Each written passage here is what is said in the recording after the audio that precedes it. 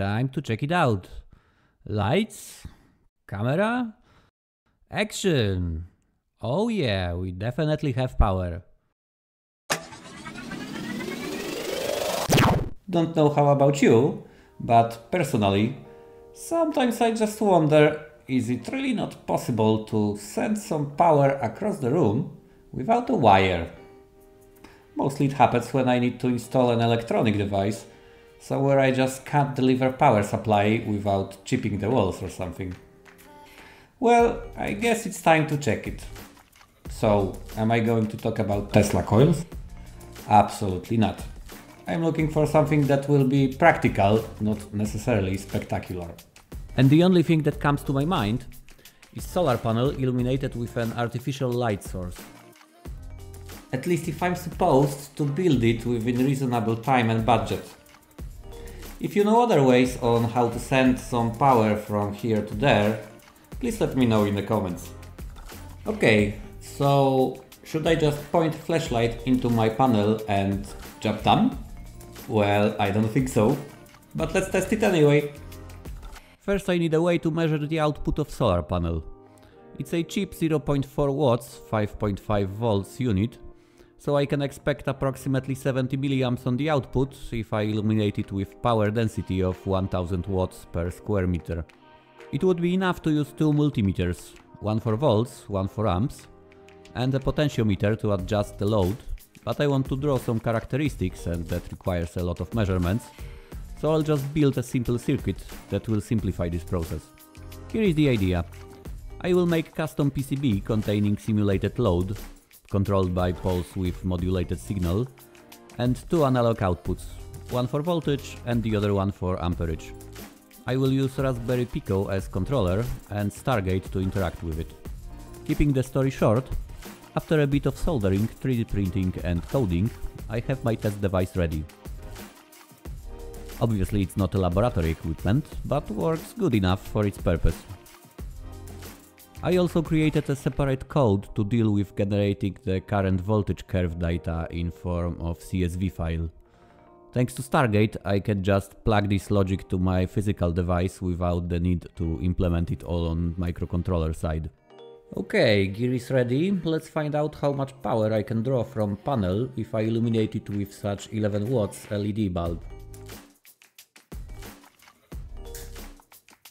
So here is what I get. As you can see, results are far from spectacular. Maximally it was possible to produce around 100 milliwatts, what gives us an overall coupling efficiency of about 0.9%. Comparing to that, even steam engine is a masterpiece of efficiency. Maybe it will get better if I remove this diffusive cover.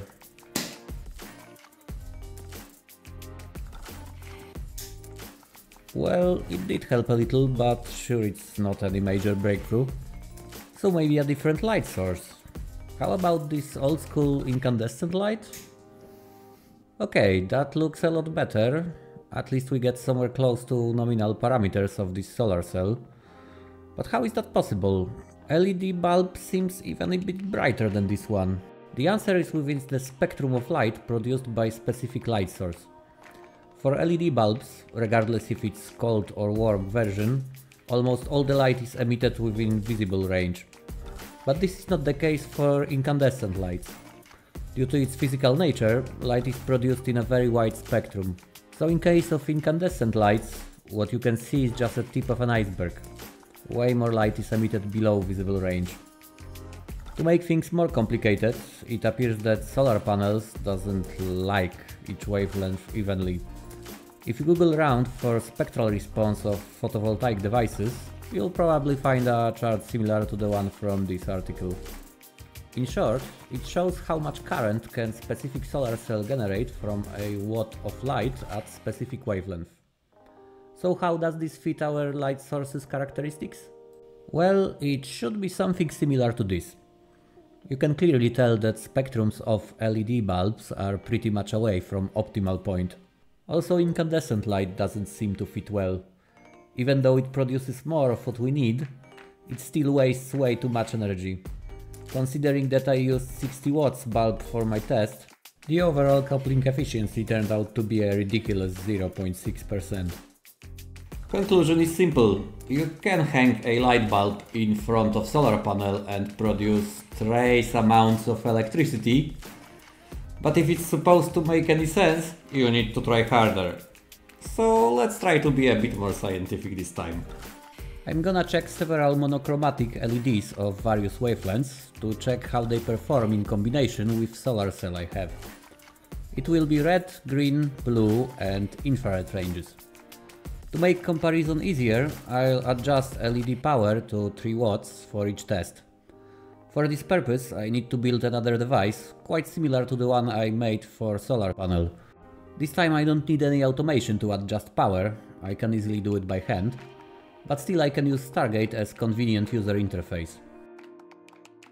All necessary equipment is finally ready, time to check who's the winner. There is just one more thing worth mentioning before I start the test. As mentioned already, solar cell efficiency depends on wavelength it is illuminated with, but it appears also LEDs are not evenly good at producing various wavelengths.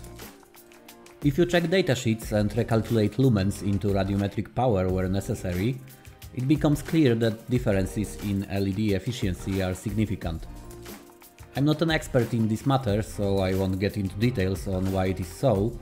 I'll just do the math and show you how it looks for LEDs I picked for test. Just by watching the chart, I have a feeling that there will be one clear leader of this competition. But enough guessing, let's just check it out and speak about facts. By the way, it's really a convenient coincidence that my camera is not able to filter out all the infrared light from this LED. To my eyes it's totally invisible. Time to check the results. As expected, green LED performed the worst due to its poor efficiency. Red been significantly better, but its efficiency is still far from perfect, so the results are not impressive as well. The second award goes to blue LED. But even though it's much better than red in terms of efficiency, its wavelength is so much away from panel's optimum that it was barely able to outperform red LED. And the winner is the infrared LED. Of course, such result wasn't difficult to predict, but I'm still surprised on how much it beaten its competitors. It's been able to produce as much power as 11 watts light bulb, consuming only 3 watts. Well, only is probably not the best word here, considering that we consumed these 3 watts to get 0.1. But on the other hand, it was always supposed to be sort of last resort technology, not to compete copper. So whatever, let's build the infrared flashlight and see what happens. So this is our winner. In this specific use case, it's really fortunate that the best suited LED for the job works outside of visible range. Another advantage of this specific model is that it emits light in a very narrow angle comparing to other LEDs.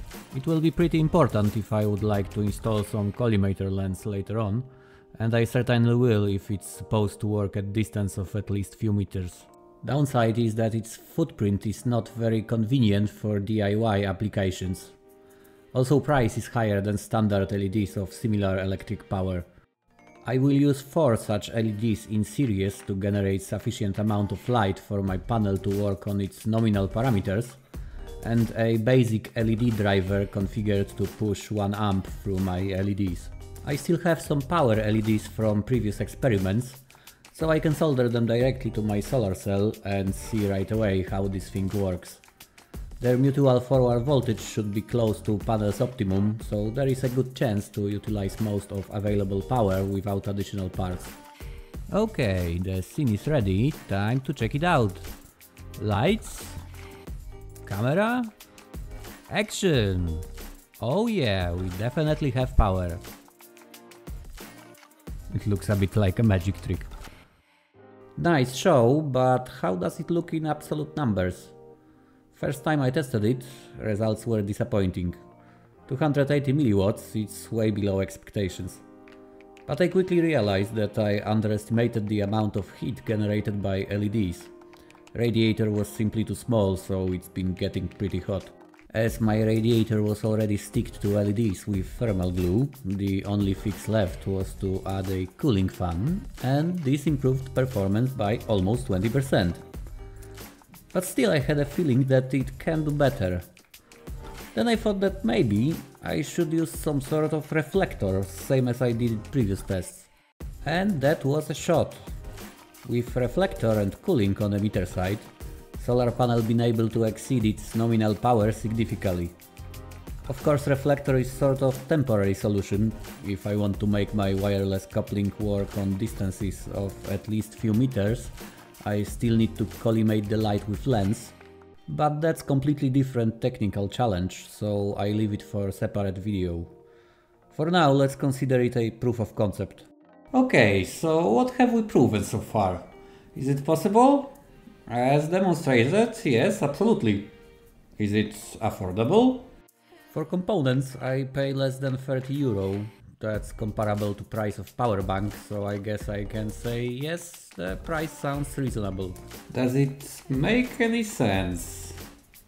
Well, that's the controversial point. What I didn't mention yet is that my infrared emitter takes around 14 watts. So if maximum power I can get on panel side is 0.5 watts, the overall efficiency of such system turns out to be not more than 3.5%. And there is not much space left for further progress. As already mentioned, LED efficiency is 43%, but it's solar cell a true bottleneck here. It can convert less than 10% of light into an electric power, so maximum theoretical efficiency for this couple is just 4%. I already got pretty close. So is there a point in using something so inefficient? That's a very good question. Let's see some numbers. 14 watts consumer will use about 10 kilowatt hours per month. If we assume 20 cents per kilowatt hour, we get monthly cost of about 2 euro. Significant, but still acceptable. Especially if you compare it with monthly cost of alkaline batteries for half-watt device working continuously. In case of R20 batteries, it would be more than 50 euro. But I guess nobody would use alkaline batteries for such application. Power bank is obviously a better choice. And for the price of such wireless power source, you can easily get 20,000 mAh unit, which should be able to provide half watt for around 8 days. Unless your device is located in some hardly accessible area like behind a window or on a ceiling, charging the power bank once a week doesn't seem to be a big deal. So, as it turns out, the answer for question does it make sense should be no in most cases. You need to be in a very specific situation to consider using such extraordinary solution. And what is your opinion? Do you think it might be useful?